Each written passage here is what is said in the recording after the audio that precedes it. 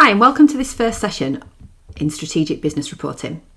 My name's Anna and I'm going to be taking you through these sessions. This session is on professional and ethical behaviour in corporate reporting. In terms of what we're going to cover, we're going to look at approaches to ethics, the principles of ethics, threats to professional ethics, some specific examples regarding insider trading and ethics in a digital age, and finally the impact of behaving unethically.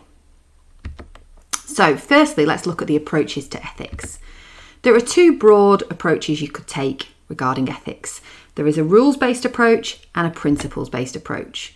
With a rules-based approach, we have rules there that guide our judgment. So for example, there is a Universal Declaration of Human Rights which contains some rules that we would expect people to be able to adhere to. So the rules around human rights.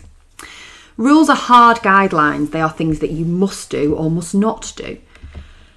The issue with rules is it can be difficult to apply them to different scenarios.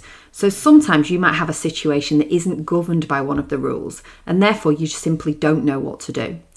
It also means people seek loopholes. They look for things where there isn't something specifically saying you can't do something. They look for ways around rules. What we tend to follow instead is a principles-based approach.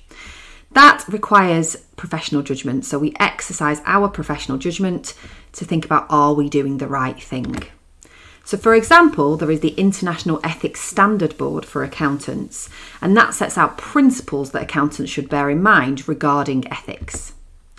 It provides guidance that can be applied to many different scenarios that you can face. So rather than rules, it gives us broad principles that then can be adapted to lots of different situations, and encourages accountants to behave in a responsible manner.